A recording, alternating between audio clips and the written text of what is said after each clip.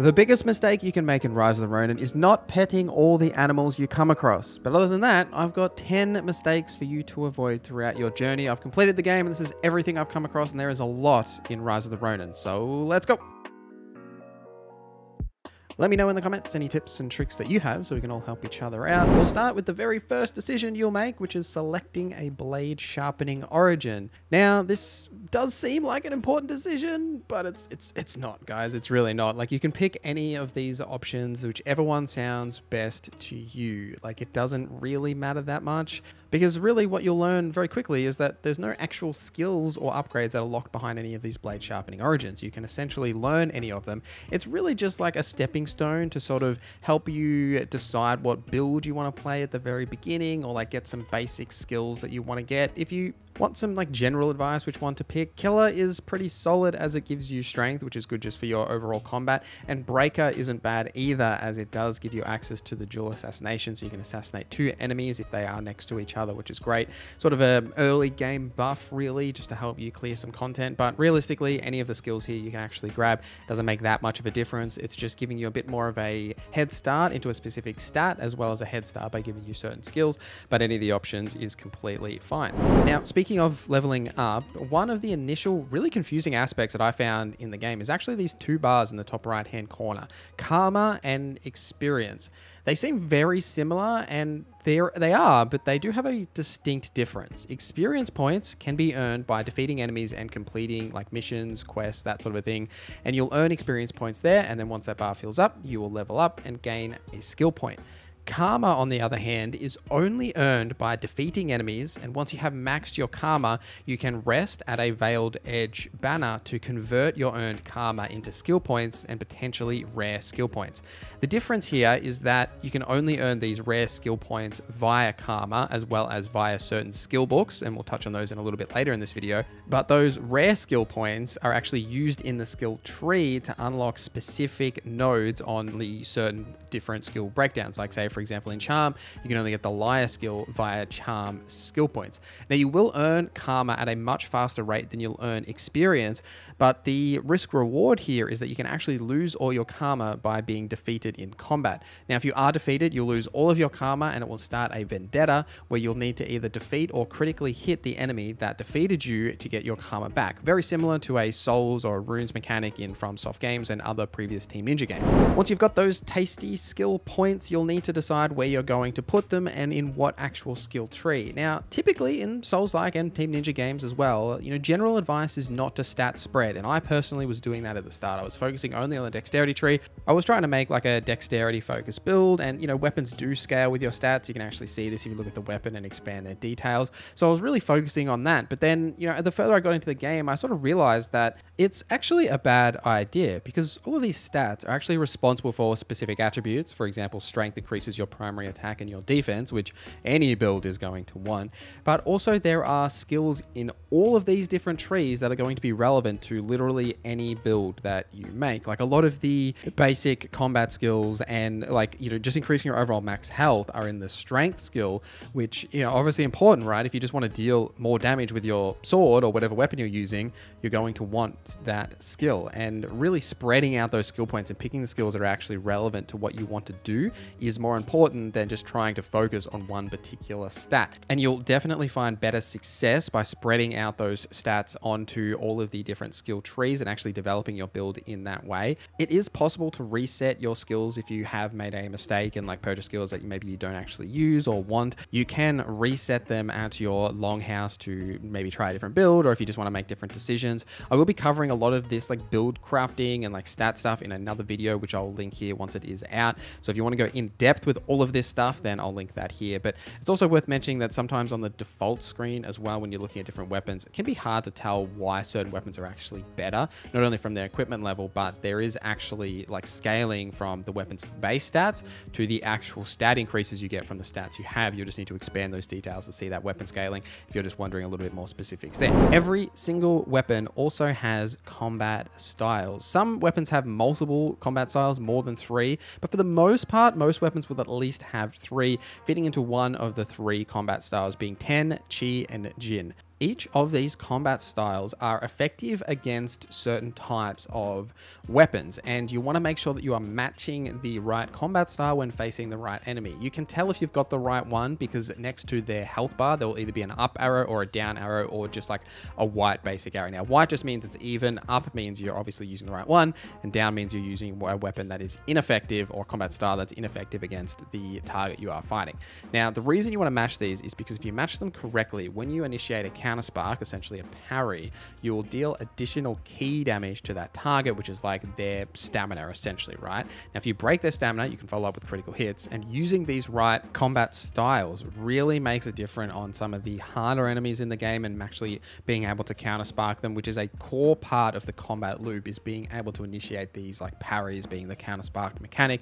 You will absolutely be using this a lot, and the more key damage that you can actually do, the faster you can critical hit, the faster you can take down these targets. It really does make a difference. Now, some of these weapons will have more than 3 different combat styles, so it is important to make sure when you are picking the combat styles that you're equipping that you've got one of each of the style types, being Ten, Chi, and Jin, in your 3 active combat style slots. Some weapons like the katana also have like a shinobi style, which is entirely unique, which doesn't fit the typical setups. But if you're wondering how to unlock these combat styles or even increase their rank, as by increasing the rank you unlock new martial skills and other effects like increasing the overall stat potential of the combat style. If you're wondering how to unlock the combat styles, there's a couple of ways. One of them is by fugitives in the open world. Certain fugitives will actually say when you hover over them in the open world, they'll say a new combat style is available. You'll just need to defeat them and you'll unlock that combat style. Another way, and probably the main way that you'll actually get them and level them up as well, is via your allies. Most allies will give you a combat style once you become either acquainted or friendly with them, and then as you level up that bond status, you'll then actually gain additional effects in those specific combat styles that they are unique to. In the early game, I highly recommend to hunt these down as they make such a difference to your overall combat effectiveness. And that leads us into the next point of not ignoring your ally bonds. Now, your allies can actually bond with you, and essentially by doing this, you'll get those combat styles like we mentioned, but you also gain additional other effects. Like in some cases, they'll give you unique equipment that's unique to that character and some other things depending on the ally. Now, each ally will give you different upgrades, and you can actually see this in your bond menu by looking at the ally screen here. You'll be able to see not only like their stats and weaponry that they use if they choose to join you on missions, which will actually happen as well, and the higher your ally bond ship, you know, sometimes they'll be a bit more effective in those scenarios, but also the different bond bonuses you get for reaching different levels. To increase the bond status, you can either give them gifts when they appear at your longhouse, or you can go and find them in the open world and give them gifts, or by doing their ally missions, you'll increase their bond status as well. And just by talking to them and picking the right dialogue options, you'll increase that bond status. And you know, there are certain options that you do pick that you'll get more bond out of compared to others, but increasing that bond status is definitely important. And it's also worth pointing out as well that characters can actually die as part of the main story. So if you want a specific item or say upgrade from them, you want to grind that out as soon as possible. But if you do miss out on that, it is possible after a certain point to go back into the past and complete things like ally missions you may have missed or region upgrades, those sort of things. So just keep that in mind that, you know, if you aren't really chasing a specific upgrade, you may want to do it now before progressing the main story, just in case that ally dies based on decisions you make. There is one ally you immediately need to bond like as soon as possible, and that is Igashichi. I'm probably saying his name terribly wrong, so I apologize, but this is the inventor guy that you can give foreign books to. Now, he initially gives you your glider as part of the main story. However, if you increase his bond into his ally missions, you'll unlock other things like the detector, allowing you to detect enemies through walls, or the fire pipe, allowing you to essentially just have a flamethrower. But the more foreign books you find in the world and give to him, the more upgrades he will have available to you, like having a glider upgrade that allows you to boost or reduce the amount of stamina or ki that you use while actually being in the glider.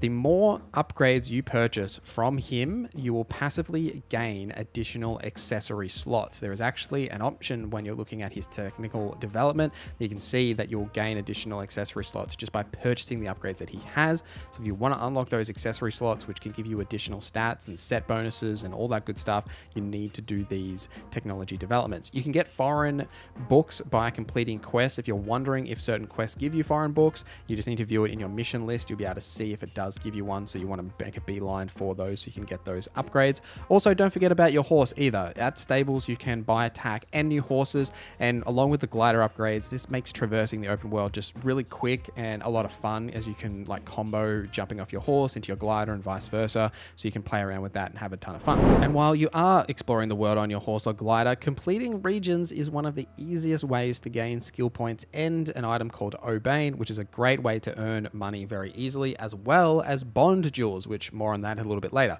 Now, as you get your bonds in these regions, you'll unlock the locations of the specific collectibles in each region, so you don't need to search aimlessly, so you can actually get that bond up and then complete the more things in that region. You really should be doing this because the skill points you get are essential, right? Because then you can unlock new skills, which in turn increases your stat points, which in turn makes you stronger. But the more of these open world activities you do, you'll actually get silver coins. Now, silver coins you'll get for doing most of the open world activities, especially for collecting cats, which is just fun on its own. Like, you should do that anyway. But the silver coins have unique vendors for each of the different type of open world activities, right? So for cats, fugitives, photography, etc.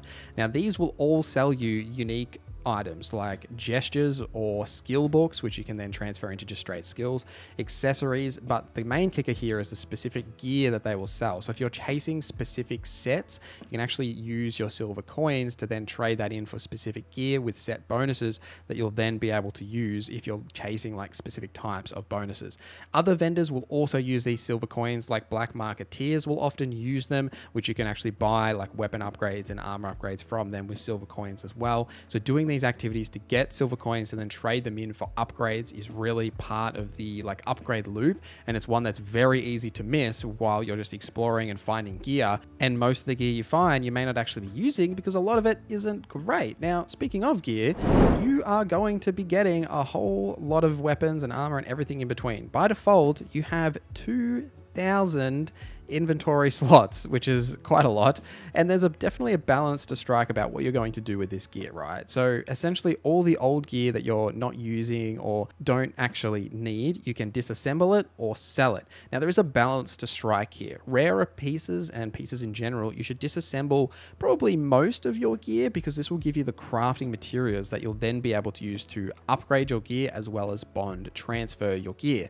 But you should still be selling a fair portion of the gear, because one of the main blockers that I've come across in my late game was not having enough money to bond transfer or especially upgrade my main pieces for my main armor sets, which you really should be doing. So each item will have an equipment level, right? Now, this defines its stats overall, like its base stats, etc. So this equipment level is really important. Now, you can upgrade your items at any blacksmith, and it is expensive to do, not only from the crafting materials you get from disassembling, but also just in terms of the actual money involvement that it does cost. You really should be doing this because it makes a significant difference to your build. Your max equipment level is actually the same as your max player level or your player level.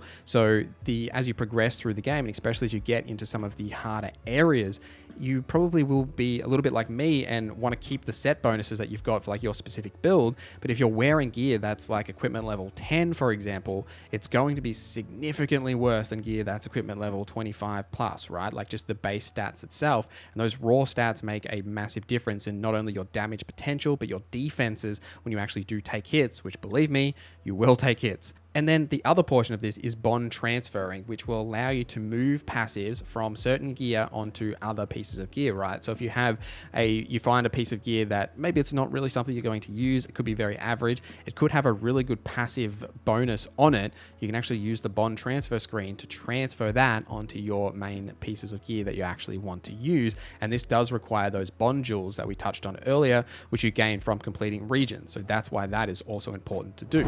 Another way you can make that difficulty a little bit easier when you're on those main missions is by doing those optional objectives. They will also give you silver coins, which we touched on why they're important as well. But by completing these optional objectives, which typically just require you to defeat like elites in the area, the formidable foes, it'll actually weaken the final boss, making those encounters significantly easier on top of the other ways we just talked about with your equipment and everything like that.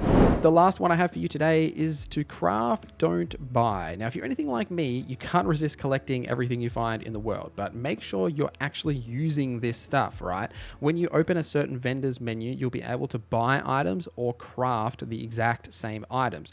In most cases, by simply doing some open world, collecting as you come across items, just pressing R1, you'll then be able to actually craft items like arrows and bullets and other items that you may actually want, rather than buy them for that precious currency, which you are absolutely going to need for upgrading your overall equipment. So just make sure you're crafting, not buying, you're not wasting that currency, because you've probably got materials to just make that exact same item. But that's everything I got for you today, guys. Let me know in the comments if you have any tips and tricks. Thank you guys for watching this video till the end. Thank you to our members for supporting the channel. My name is NorZZa, and I hope you have a great day.